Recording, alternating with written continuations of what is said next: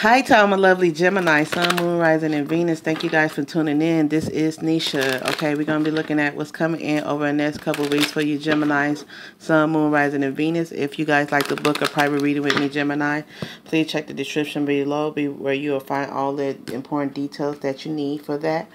All right, so Gemini, let's see what's happening in your life. You manifesting, blocking somebody, moving ahead with a home situation, leaving regrets behind, but you feel overwhelmed. It's a lot of responsibilities on you, Gemini, that you need to let go of. It could be a fire sign that you're trying to get rid of. It could be possibly a Sagittarius. It's a completion happening over the next couple of weeks, so you can move forward. Home, you're going to be successful in it moving forward. Could be with a Cancer, okay? Ultimately, you have the tools to create whatever you desire. With the Seven of Wands, standing up for what you believe in is going to be very important. Leaving behind a Scorpio that feels sad and that still love you, or a water sign, period, okay? Let go of the regrets because the future is brighter. With the 10 of, you have an offer coming in, possibly from a Virgo. Making your steps, okay? Planning your steps meticulously, all right, where you can get this lucky break, okay? And then let's see what else going on. Could be a friendship offer coming in too, Gemini. Let's see who coming in, what they offering, what you should be aware of. All right, we have the intentions drama. So somebody coming in quick. All right, somebody that you already know, a Sagittarius, another Gemini, Libra, Aquarius.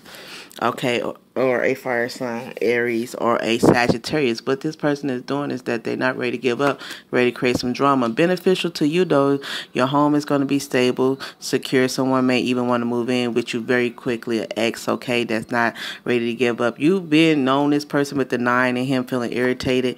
Okay, we have unexpected Ace of Pentacles, a message coming in, and then we had the 7 of Pentacles. Do you decide to invest in this person or not? Is what you're going to be left with. All right, because you have already been here. This is something you already been used to. You already been investing in, and you want to try to go a different route. All right, 9 of Pentacles showing up again for you guys. So it's something you may have been planning on doing for a very long time. You deciding if you want to do it. So just expect this person come in with drama and determination, and expect the universe to present you with something solid and new. All right, could be from an earth sign, could be messages from a fire sign. Whatever the message you get is going to be beautiful and beneficial to you, because you guys going to really enjoy this. All right. 7 of Pentacles is about reaping, harvest, rewards, okay? Magic and illusions. You're trying to figure out if this relationship is really worth it, okay, for you to continue on or not. We have here confusion, puzzle, unsettled, and unclear. So somebody could have confusion. It could be a lot of tension there. But this moon over the next couple of weeks is what you're trying to unravel. All right. So you probably trying to figure out, why is this ex back in your face or trying to get back with you, because they offered a lot of confusion, unclear thoughts. Okay. And we have here, I see a little part of you in everyone I meet. So this person, the reason they confused, because every time they out dealing with somebody new, they reminded of you, Gemini, and this is what confused them, okay? Or this is you. All right, so this is what this like deep love, soul connection you guys have with your twin is feeling. All right, they are confused because they are reminded by you all the time. For those who are in a twin flame relationship, this person cannot get you off their mind, and it's nowhere, no matter where they turn or who they turn to, they're reminded of you. All right, third eye vision, reclaim your mind, Gemini. It's what the spiritual message is for the next couple weeks. So they're asking you over the next couple of weeks, Gemini, to really meditate and clear up your third eye vision. Okay, visualize and meditate what you want, because you can't rush into your third eye being open. This is a risk. You have to seek out a spiritual teacher, someone that's suitable to help you open it up, because the shadow aspects of this is like you being delusional, fictitious, studious, and self-sacrificing, and that's what you don't want to do. So be wary of people that you are sacrificing yourself for. Also, that third eye vision is prophecy. So something you've seen, you prophesied, could become the truth. And I'm a clear and accurately through my yeah, that is so janky.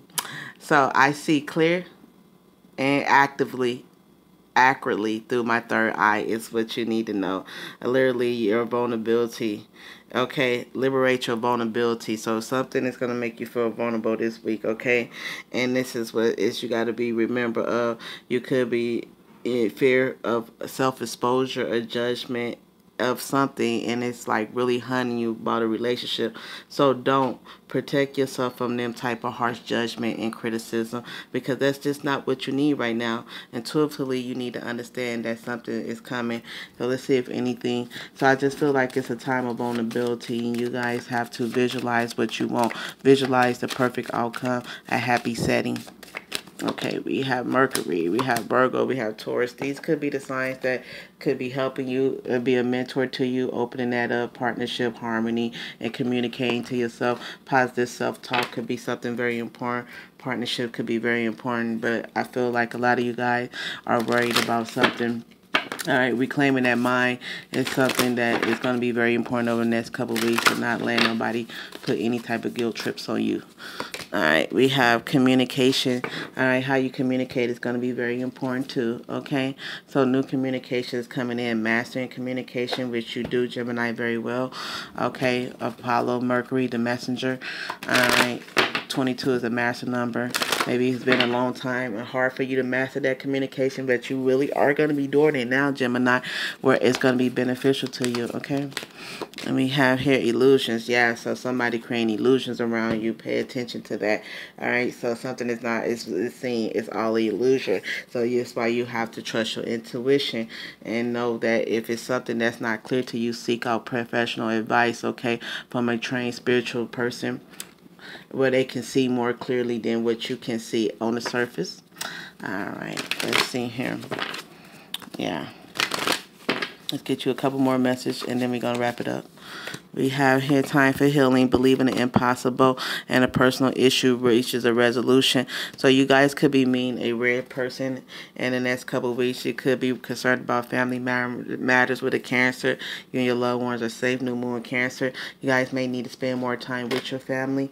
All right, so they can help you guys out. This is also going to be something that's going to be very important for you guys, where you guys could, whatever is personal to you is going to be taken. This is really very spiritual to me.